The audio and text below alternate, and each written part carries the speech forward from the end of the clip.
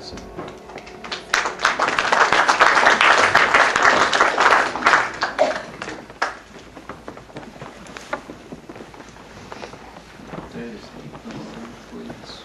Dad's going to share and then offer a closing prayer. Then I've got just a few instructions after that.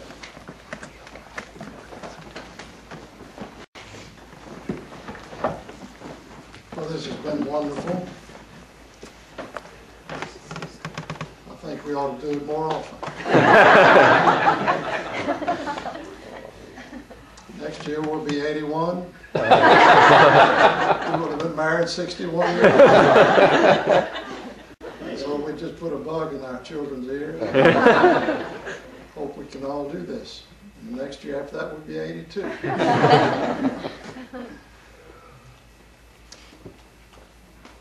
From the depths of our hearts, we thank you so much for your presence and for participating in our lives in such a redemptive way. About 8 or 9 years ago, I decided that I could stay in touch with my scattered children in a sort of a way by posting some of my saxophone music on YouTube. Now, I'm not a great saxophonist, but I have had about 250,000 hits on YouTube.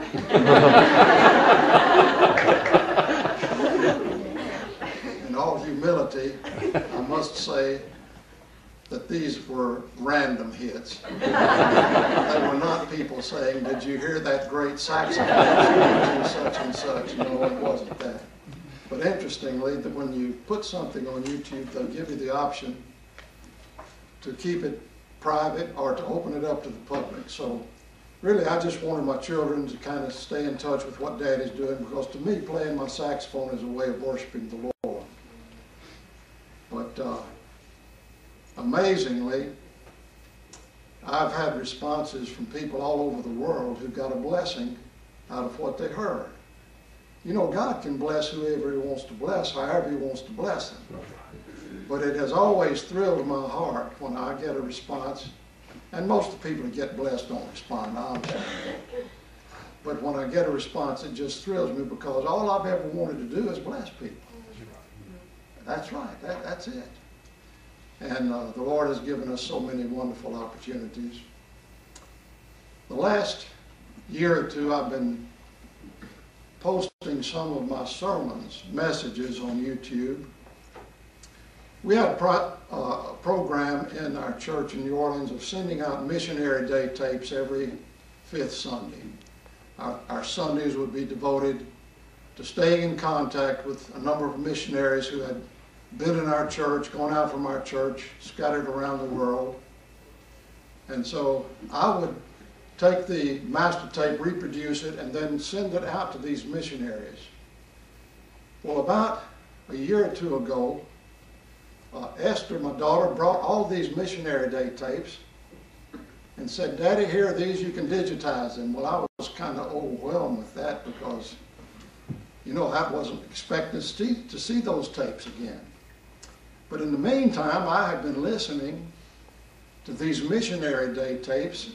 I never did like to hear myself preach. I really didn't. But having to digitize them, you have to listen to the tapes, and I have been fairly well overwhelmed with the power of God in my messages. Now, do I think of myself as a great preacher? Absolutely not. Do I think of myself as a great person? I really don't. But do I think of myself as sold out 100% to God? Absolutely.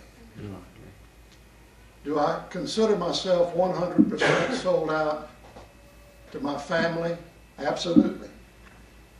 Do I consider myself 100% sold out to the church? Absolutely. Now, God has taken the loaves and fishes, the 5 loaves and 2 fishes that I've given Him, which is all I had really. And I have seen Him do absolutely astounding things. you've seen some of that today. And I guess it's a sort of a commercial to help people who need some help, because on the table in the entrance are some business cards that we left. And if you didn't get one or two. And I've got my YouTube address on there. And I've got a lot of saxophone music. You don't need to listen to that. If you want to, fine. We have some family items. But I've got a few recorded messages from my father. Then I have about, I guess, maybe 30 or 40 messages that I have preached. And if you will take these messages, listen to them carefully, which my children, by the way, they don't. I send them out. I know about my grandchildren, my children. I really don't. I see 2 or 3 have listened to my sermon. I got about 40 relatives that got the email about which sermon I just posted. I love you anyway. But look, some of my messages, like one of the recent posts was how conflicts are helpful to a Christian. Now I bet you there's not a person here that can just give out rope quickly how it is, but it's in that message. And then I have another one I put on it. The title is, It's Going to Be All Right. Now listen, if you would listen thoughtfully to these messages and try to get over Thomas Murphy, the power of God is there. So that was my commercial and my address to you. And I hope that you will do that as the Lord leads.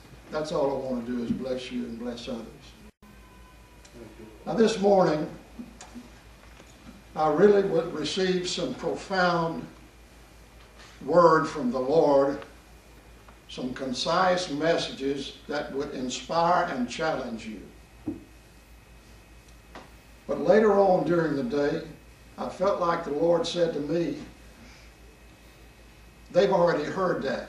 If they didn't believe it the first time, they're not going to believe it again. So don't tell them. So I'm going to summarize it by saying,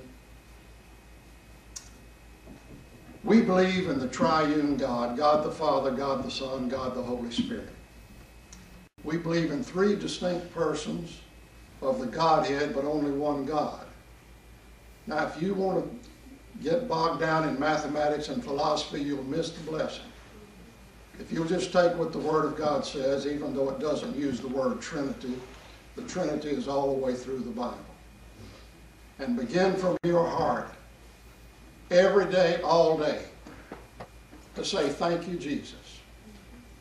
Because Jesus is the one that paid for your sins.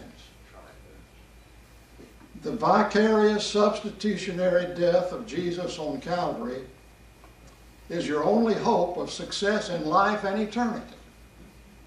And you need to be saved today. If there's anybody here that has not received Jesus, you can do that right now.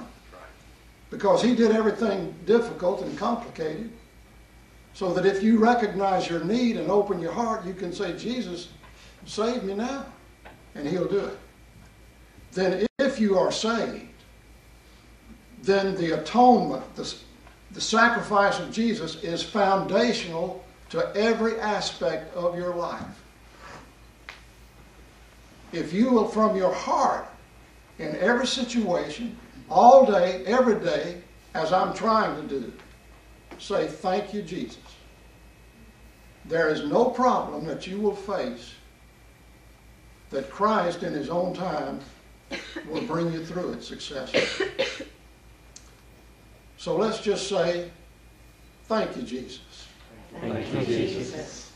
Thank you, Jesus. Thank you, Jesus. I need you, Jesus. I need you, Jesus. I trust you, Jesus. I trust you, Jesus. I worship you, Jesus. I worship you, And Jesus. the Bible says, for in him dwelleth all the fullness of the Godhead bodily, and you are complete in him.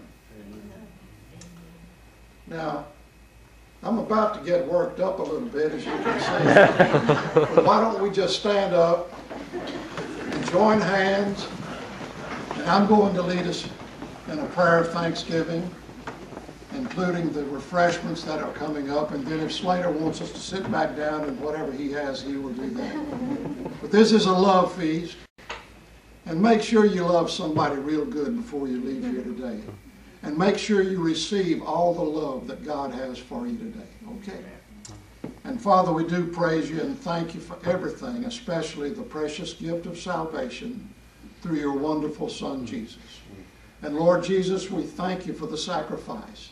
And we thank you for the wonderful teachings that you've given us and for your precious presence with us even now. And Spirit of God, for your precious word that is a light unto our feet, a light unto our path, and for the comfort you give us, for the enlighten, and for the power. And Father, we bless you. Jesus, we bless you. Holy Spirit, we bless you. And we thank you for the refreshments, and we thank you for the sweet fellowship, and we thank you for everything. In the wonderful name of Jesus, amen. Amen. Be seated.